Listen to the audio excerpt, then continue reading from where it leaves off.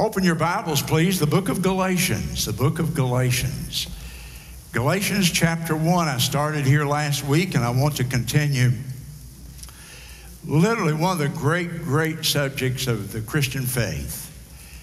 So important. No subject I could preach on is more important than this. Did you hear what I just said? What did I just say? Nothing I could preach on would be more important than this, because it deals with how to be saved, and not the usual 1, 2, 3, 4 points. It gives you a real understanding of salvation, a deep understanding of salvation. It also tells you why so many people are lost, because they're very confused about this. They're trying to earn their way to heaven. And so let's read God's Word. We're going to go back and read some of the verses we read last week, but we'll add some more on. And I'll talk to you about the law and the gospel of grace. The law and the gospel of grace. And in Galatians chapter 1 and verse 6, stand with me, please, if you will, as we read God's Word together. Galatians 1 and 6. I marvel, wrote the Apostle Paul, that you, the Galatian people, are so soon removed from him that called you into the grace of Christ unto another gospel. He said, I marvel that you have made such a change in your doctrinal position, which is not another, but there be some, referring to the Judaizers who had come down and brought dissension in their church. He said, there be some that trouble you, and they would pervert the gospel of Christ. So there are people that were attempting to pervert the gospel. And then he says, though we are an angel from heaven, preach any other gospel unto you than that which we have preached unto you, let him be accursed. Now look up here for a minute. You know what he's saying? If one night you wake up and an angel is standing on your foot of your bed, and he says that the gospel is something more than that Christ died, he was buried, and he rose again, that's not a true angel. That's a false spirit. If you hear any preacher preach anything and add anything to the gospel of Christ, he's perverting the gospel. You can't hear anything more important in a church in America today than what I've just said. You've got to get the simplicity, the purity, and the importance of the gospel of Jesus Christ. And you might have been here for 20 years, but it won't hurt you to hear it, and you'll probably get a deeper understanding. So he repeats himself. Verse 9, as I said before, I say it now again. You see, Paul is urgent about this as well as myself. If any man preach any other gospel unto you than that you have received, let him be accursed. Do I now seek to persuade men or God? Or do I seek to please men? If I yet pleased men, I would not be the servant of Christ. But I certify you, brethren, that the gospel which was preached of me is not after man. I neither received it of man, nor was I taught it of man, but by the revelation of Jesus Christ. Now go over to chapter 2 and verse 16. Knowing that a man is not justified or saved by the works of the law, but by faith, the faith in Jesus Christ, even which we have believed in Christ, that we might be saved or justified or forgiven by the faith in Christ, our faith in Christ, the faith of Christ, and not by the works of the law. For by the works of the law shall no flesh be justified. Note that last phrase, by the works of the law shall no flesh be justified. Chapter 3 and verse 11. And that no man is justified by the law in the sight of God, it is evident. For the just shall live by faith. Verse 13. Christ hath redeemed us from the curse of the law, being made a curse for us. For it is written, Cursed is everyone that hangeth on a tree. That last phrase is important. Cursed is everyone that hangs on a tree, because Christ hung on the tree. And he bore the curse. He took the curse for our sins. He took the penalty for our sins. The gospel of grace. You may be seated. So the question often is asked by people, or at least they think about it in their minds, are Christians under the law, or are Christians under grace, or are Christians under both? Is it a mixture of grace and keeping of the law? And nothing could be more important than the answer to that. Now, this question was settled. It was answered clearly by Paul here in the book of Galatians and also in the book of Romans over 2,000 years ago now. He answered those questions. But millions of people, unfortunately, are still confused about it. And I will say it's an easy subject to become confused about. And as I spoke last week, false teachers had come down from Jerusalem. People who had known the gospel themselves, but had gone back trying to keep the law and the gospel. They were mixing the two together. Paul called these people legalists. We call them legalists today. We call them the Judaizers, meaning they went back to Judaism and mixed it with the Christianity. And their teaching was that faith in the gospel alone and by itself was not sufficient for salvation. But that keeping the law of Moses, when I say the law of Moses, was also required if you were going to be saved. And Paul really was dumbfounded by this. Galatians chapter 3 and verse 1. O foolish Galatians, he calls them foolish. Who hath bewitched you or tricked you, that you should not obey the truth, before whose eyes Jesus Christ hath been evidently set forth and crucified among you? This only would I learn of you. Did you receive the Spirit by the works of the law? No. Or by the hearing of faith, belief in the gospel? Obviously, the obvious answer there, of course, is yes. And so Paul, perplexed, how could you become confused so quickly, Galatian church? And he writes this wonderful, wonderful letter to straighten out their confusion, to give answers to them, and to again proclaim the simplicity of the gospel of the Lord Jesus Christ. Now, in order to follow what he's saying here in these chapters, and I'm trying to make it, just break it down and make it as clear as I can, I want to go back and I want to deal with what they believed about the law, or the purposes of the law. Number one, if you're taking notes with me today, the purpose of the law.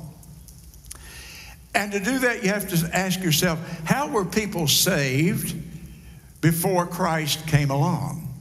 How were people saved originally? How were the people before the law even saved? Have you ever thought about that?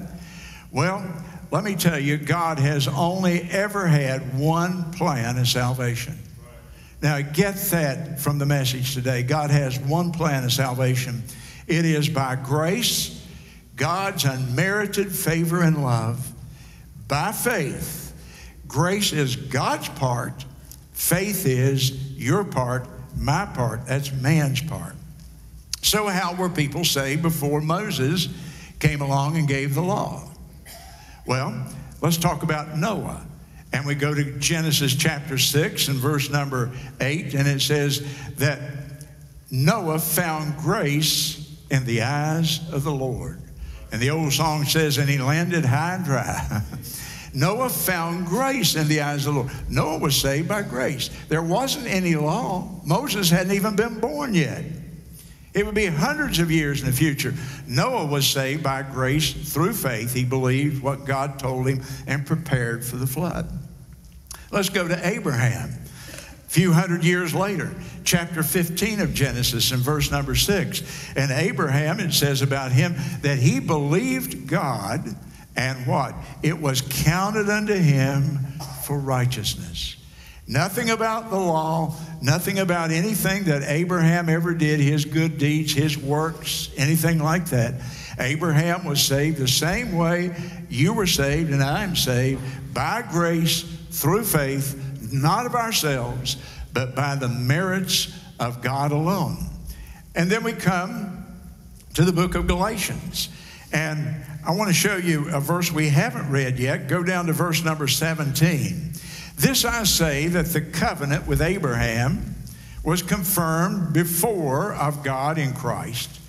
The law, which was 430 years after Abraham, cannot disannul or do away with the grace of God, that it might make the promises to Abraham of none effect. So what is it saying? It's saying that the law didn't even come along until 430 years after Abraham.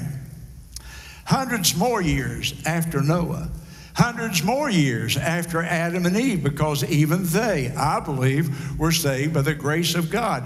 When God killed the animals and took the skins and provided a covering for them, then what was happening? God was imputing grace symbolically upon them. So how were people saved from the creation day up until Moses? They were saved by grace through faith. Now, go with me, if you will, to Galatians chapter 3 and 19. We haven't read that one yet. And I want you to think through the verse with me. And in Galatians 3 and 19, wherefore then serveth the law?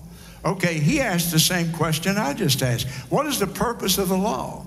Why did God even give the law then, if his plan all along has been to save people by grace through faith? Wherefore serveth the law?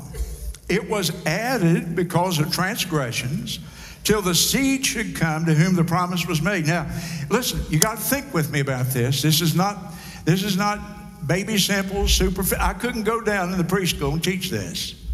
But you need to know this as an adult today, because your salvation really is at stake about an understanding of the gospel. So in Galatians 3 and 19, I see three things there right quick. First of all, it says, number one in that verse, the law was added to something. You see that phrase? It was added. Now, the word added means that something existed before that, didn't it? What was it that existed before the law was added? Well, it was grace. It was God's grace, so that's implied there. Then number two, why was it added to grace? Why did God then give the law by Moses and add it to grace? Because of transgressions, or to make it simple, to reveal sin to people. Now, you've got to understand the context of Moses and the children of Israel. And I've been teaching through the wilderness journeys here for a couple, 3 months now. And you see, Israel had been slaves in Egypt. They came out of Egypt. They're a group of people, illiterate, uneducated, not used to having anything at all, just servants, just slaves. They were told what to do, when to get up, when to go to bed, when to eat, what to do. Now, they're gathered out here in the wilderness, and God has one purpose. He's got to shape a nation. He's forming a nation, because he's given them the whole promised land. They're going to go in. There are strong enemies in the land, and they've got to be defeated. So God has 40 years now. That's why he kept them out there for 40 years. He's forming a nation. He is turning 1.5 million or 2 million slaves into a powerful, powerful nation that is going to ultimately be the superpower of the ancient world. And so he has to give them a law. They have to have laws. They've been living under Egyptian government. They have to have a civil law where they have the laws of the land, the things you can do and you can't do, laws about marriage, laws about sanitation, laws about health, all kinds of laws. That's included in the laws of Moses. But it's not got anything to do with salvation. Then secondly, God had to give them religious laws. And so he gave them, we call it the ceremonial law. And the sacrifices that they made and the whole temple structure and the priesthood, God gave them all of that because he's forming a nation. This is the religion of this nation. It's going to tie them together. It's still tying the Jewish people together today, years and years and years later. And so God gave them the moral law, the ceremonial law, and he gave them religious laws. He's forming the nation. They have to be strong. And so as he forms that nation, he puts them under these laws temporarily. He gave them the moral law. The moral law, you know, is the 10 Commandments. You find it in Exodus chapter 20. You find it again in Deuteronomy chapter 5 and 6. And so the moral law is the eternal law of God about holiness. But listen to me, it was never intended to save anybody. It was never intended for your salvation. And when you hear a preacher or a teacher, or you read in a book, or somebody says to you at work, you've got to do this to be saved. Uh-oh, stop. The red flags go up. The law was not given in order to save. It was given to reveal sin. It was given to show you need Jesus Christ and you can't do it yourself. In fact, nobody here has ever kept the moral law of God, the 10 Commandments, perfectly. Not a soul here. Not anybody in the state of South Carolina, America, or the world. Nobody has ever kept perfectly the moral law of God because our sinful nature just won't let us. And so the law was given to reveal sin. Now, listen to me though. Follow with me logically. For a transgression or a sin to be a sin, there's got to first be a law. There's got to be a law. When I first moved out to Texas, it was 1968. In 1960, latter part of 67. No, wait a minute, 66. I'll get it right in a minute because I got married in 67, so 1966. And I traveled all the time, 100,000 miles a year, and traveled mostly to the west of Fort Worth. Traveled out there in the plains of Oklahoma and West Texas and New Mexico. Country's flat. You couldn't even see a tree in 20, 30 miles. And you know what I was astounded by? There was no speed limits. No speed limits. Boy, for a boy from South Carolina, no speed limit. Pedal to the metal, man, let's go. Out there, they depended at that point in time, I guess, on people's common sense. And the roads were straight, no curves, and you could just go. Now, later on, they put up speed limit signs. And the moment they put up a speed limit sign, we have the law. And if you drive over the speed limit, you're breaking the law. It's like out here, the speed limit's 45. Boy, if I were a law enforcement officer, I'd just sit there and collect fines all day long. There ain't nobody in Florence County drives 45 in front of our church. They're transgressing. They're breaking the law. You've got to have a law because before there can be a transgression, before there can be a sin. And Paul says that over and over. In fact, it'd be worth your while to turn with me to the book of Romans. Turn back to Romans, a couple of books. And he says that over and over. In Romans chapter 3 and verse number 20, he says at the end of the verse, by the law is the knowledge of sin. I wouldn't know that 50 is wrong unless there was a law that I'm to drive 45. Make sense? In Romans chapter 4 and verse number 15, where no law is, there is no transgression. There's no sin. Romans 5 and 13, until the law, sin was present in the world, but sin is not imputed or it can't be charged when there's no law. So the speed limit sign means if you go over that, then you have transgressed. But if there were no speed limit signs, as in the 1960s in West Texas, then there's no offense. There's no transgression. Nobody's broken it. It doesn't exist.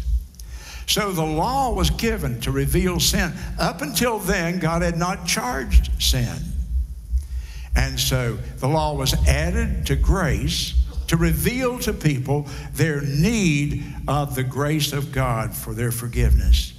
And then the third thing here he says in chapter 3 and verse 19, it was added to reveal sin till the seed should come.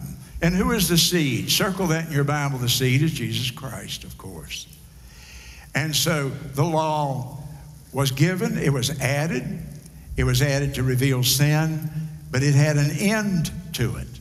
The law ended when the seed came, the seed being the Lord Jesus Christ. And so John writes in the first chapter of John, verse 17, the law was given by Moses, but listen, grace and truth came how? By Jesus Christ. Jesus ended the law because Jesus fulfilled the law. He perfectly, the only man who ever could and did, he perfectly fulfilled the moral law. He perfectly fulfilled the ceremonial religious laws of Israel. He perfectly fulfilled the moral law of God. He never broke one of the 10 commandments of God. And so in fulfilling all of that now, he did that as our substitute. He did that in our place. And the result is you and I are no longer under those laws. Of course, we're under the moral standards of God, His holiness, but not for salvation. Never for salvation. I've read you 3 different verses that said, by the law is the knowledge of sin. The law reveals our need for a Savior and our inability to keep the law on our own merits. And so in chapter 3, Galatians again, let me go back and read 2 of the verses we read to begin with what I've said now as an explanation. And no man is justified by the law in the sight of God. It is evident, for the just shall live by faith. Martin Luther's text, Abraham's text, and your text today, my dear friend. Then in verse 13, Christ hath redeemed us from the curse of the law. We're no longer under the curse because the law always brought a curse. We're no longer under the curse of the law because Christ, our substitute, was made a curse for us as He hung on the cross. And so now we are forgiven. We're no longer under that. Isn't that wonderful today? Boy, that ought to deserve a big amen from every heart in this building today. That our salvation is by grace. It always was by grace. And the law was that temporary period given to Israel where they were to obey the ceremonial laws and the civil laws out there in the wilderness and as they established a new country. But it never was given for their salvation or for ours. And you say, well, what about all those sacrifices? Everybody brought those little lambs, and they brought turtle doves and various sacrifices up there to the priest, and he would take them and offer them. That's right. You know what he was doing? They were putting their faith in that sacrifice temporarily until Christ would come, the promised Messiah, and permanently pay for their sins. And so they had to come every year and bring their Passover lamb. They had to come all the rest of their life. Intermittently, they had to come and present those offerings for their sins. But when Jesus died on the cross, what did He say? It is finished. What do He mean? That law, those sacrifices, and the veil of the temple was rent in twain, it says, from the top to the bottom. God tore open a veil that was 3 inches thick, 3 fingers thick, that the women of Israel had woven hundreds of years before. And God, with His invisible hand, ripped that veil open so that now they could look right into the Holy of Holies where nobody had ever been able to go before. Why? Because all that's null and void and canceled and unnecessary. And so you and I are not bringing a little lamb at Passover, because we today are trusting in the Lamb of God who came here and died and took our curse, the penalty for our failures. That's salvation by grace, through faith, and not of ourselves. And so to summarize again, the law was added to grace to reveal sin until Christ could come and provide permanent salvation. And you and I live at a time after that when salvation by grace is all we've ever known, but don't take it for granted. It's so wonderful. Not one soul was ever saved during that period of time by trying to keep the law. Not one soul was saved from creation to Christ.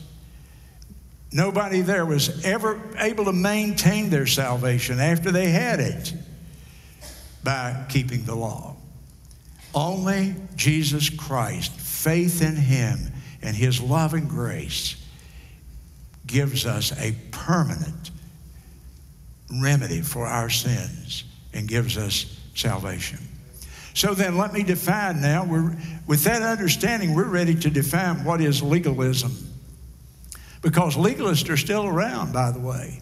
They didn't come down from Jerusalem, and they're not telling us today that we've got to mix Judaism and Christianity and keep the ordinances of the Jewish faith, but they're still legalists. Because let me give you a definition of legalism. Legalism is the mixing of law and grace. It's the mixing of law and grace. It is adding something to the gospel of Jesus Christ. And the Bible says we can't add anything to it because it's a finished work. Jesus has already finished it. Jesus warned against legalism in Matthew chapter 16. If you're taking notes with me, He referred to it as the leaven of the Pharisees, the leaven or the doctrine of the Pharisees. And He warned His disciples and the people that day about it. You see, what was the leaven of the Pharisees, the doctrine of the Pharisees? It was pure legalism. What they had done is they took the law of Moses. Now, if you studied the books of Exodus, Leviticus, Numbers, and Deuteronomy, and the book of Genesis, add that to it, the Torah, the Jewish people call. If you took the Torah and went through it and minutely marked every single law, there are 613 laws in the Torah, 613 commands, 613 requirements that a Jew living in the land of Israel at that time had to keep in order to fulfill the law. That's why nobody could. 613 laws in the Torah. But the Pharisees came along, and this is true of legalists today. They're never satisfied. It's never enough. You can't ever do enough. And so they came along and they added more requirements to the 613 laws. And that's the way of legalism. When do you ever achieve enough to please God? And you could never know. And I know good people in churches, and they love the Lord, and they believe the Bible, and yet they have this uncertainty, they have this insecurity inside them. They're always striving and trying. When have I ever done enough? How much do I need to give to feel good about it? How much do I need to serve? How much do I need to read my Bible? How much did I pray? And before long, they're just in turmoil inside. I haven't done enough. When do I know if I've ever done enough? And so legalism is a poison. And the modern legalists come along and they add human effort to the gospel for salvation. And I don't want to call the names of churches and denominations and so on because you'd miss my point. But in effect, when people add anything to salvation, they're saying what Jesus did at the cross was not sufficient. That's the logic of legalism. The logic of legalism, you got to do more. What Jesus did when He hung on the cross was insufficient to take you to heaven when you die. You got to do something on your own. You got to add to the work of Christ on the cross. And so they add all kinds of stuff. You got to believe the gospel, plus you got to be baptized. You got to take communion. You got to keep the Sabbath. There are dietary regulations in some religions. There are lifestyle issues, how you dress, where you go, what you do. Now, some of those things Christians need to be careful of, but they don't save you. They don't save you. There's no salvation in anything that you can do.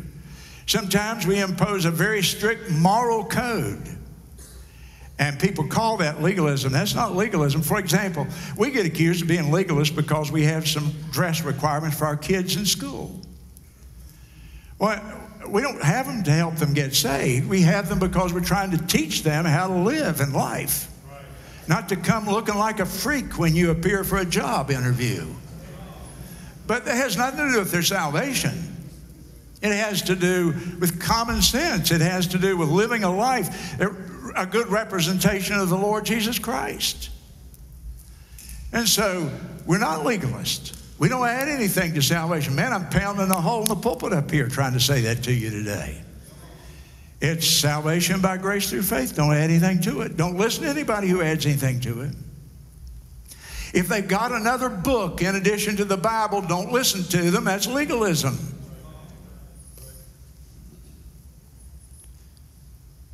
Human effort, sometimes they tell us also legalism. So now you're saved by grace, but you got to do this to keep your salvation.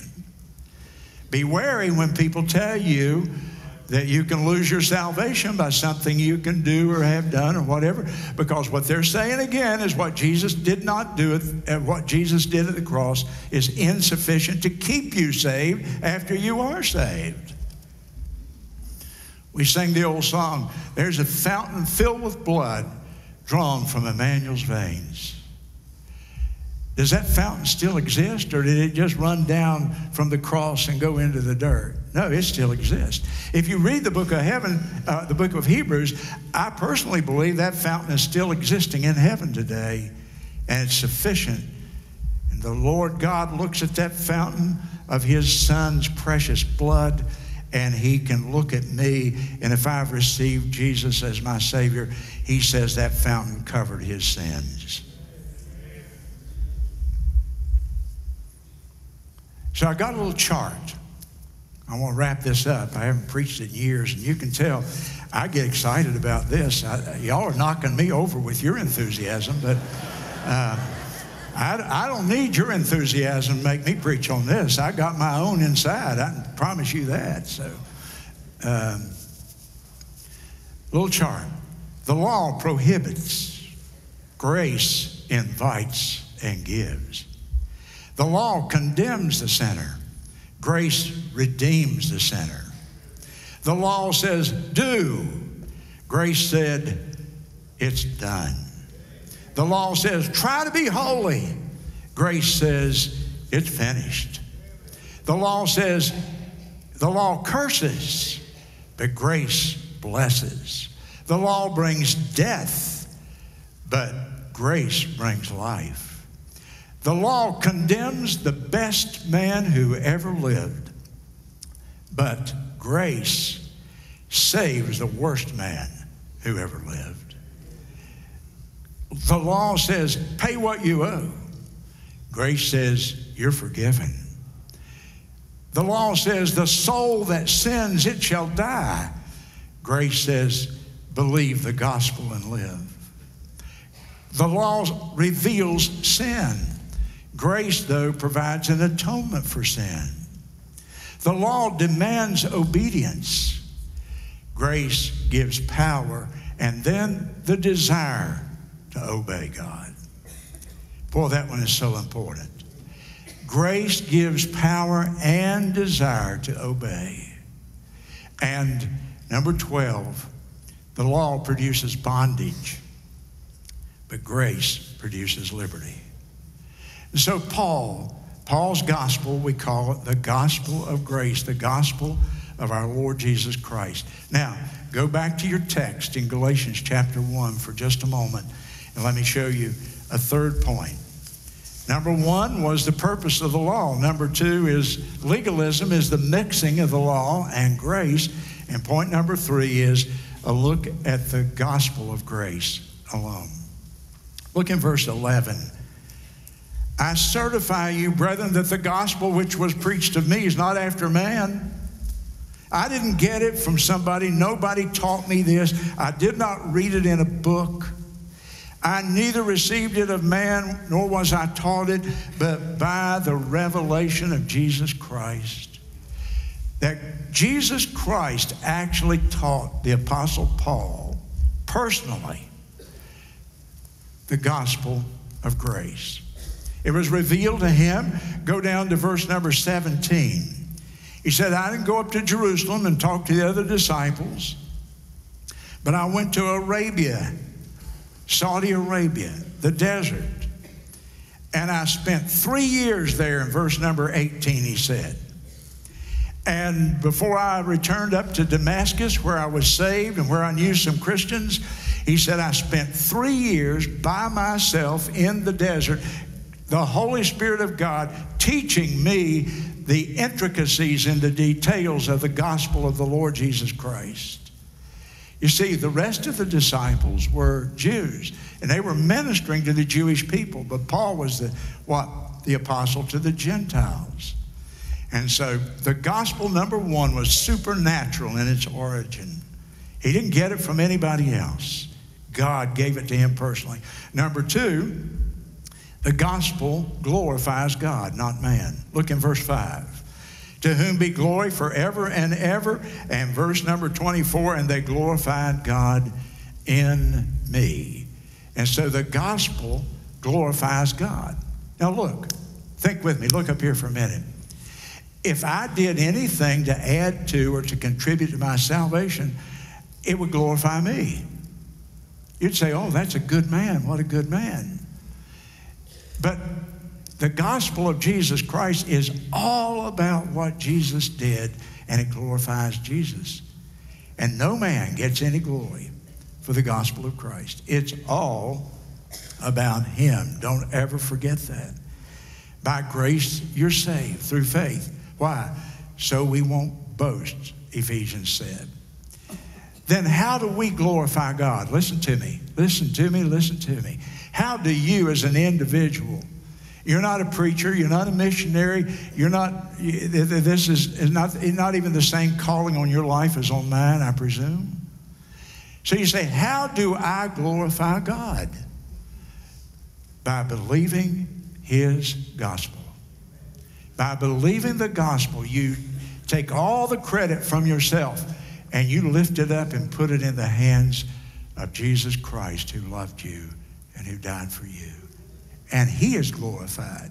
Every Christian has the capacity to do that. And look with me lastly in verse 13. The gospel has supernatural power.